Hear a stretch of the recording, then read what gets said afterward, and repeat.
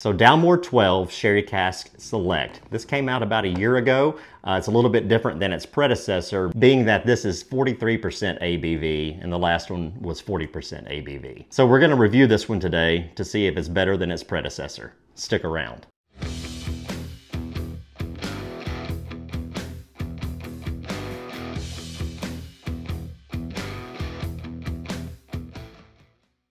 Hey, thanks for sticking around, guys. I'm Justin with Casks-n-Que. Before we get started, go ahead and like, subscribe, and smash that bell. Helps us out a lot. We appreciate it.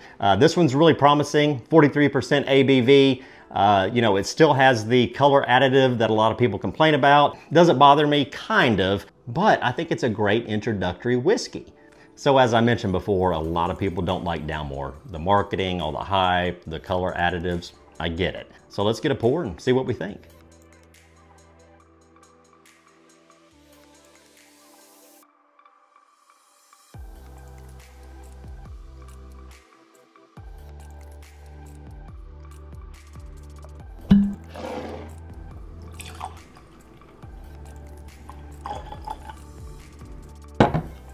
So there's not much of a point in taking a look at the color in the glass. I mean, it's so manufactured that it just kind of takes the mystery away from it. So let's go to the nose.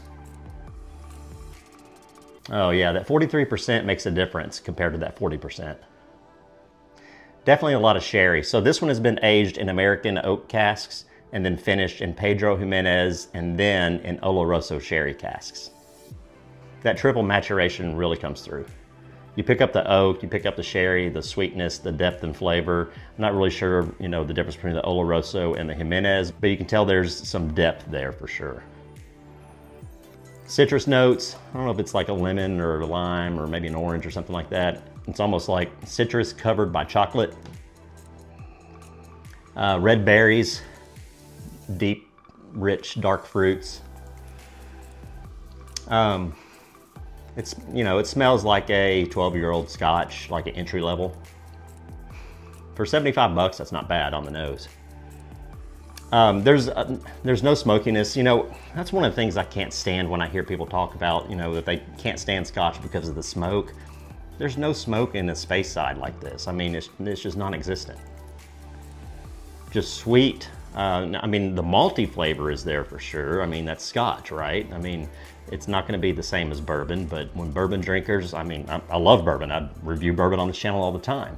But when people say that I can't drink Scotch because it tastes smoky, hogwash. All right, let's go to the palate.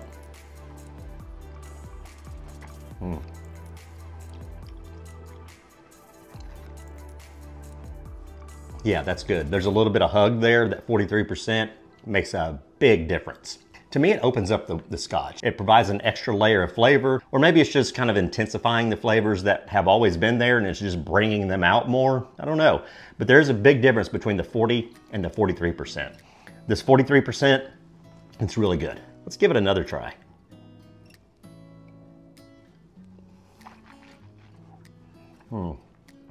Easy to drink, super approachable. So this is a great Scotch for those that may have never had a Scotch. I think this will be a really good introduction. So is the new Dalmore Sherry Cask Select worth buying at 75 bucks? Yeah, I think it is. I think it's really good. So with that in mind, let's score it. We always go by availability, taste, and value. Availability, I think I've seen this in just about every liquor store that I've been in my market. So, you know, the value on it, it's at 75 bucks.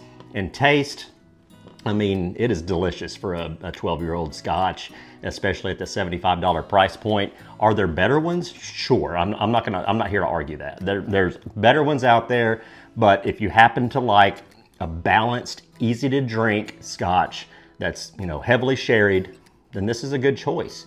Overall score, I'm going 7 3/4. I think this is a really good one. I think I would buy it again.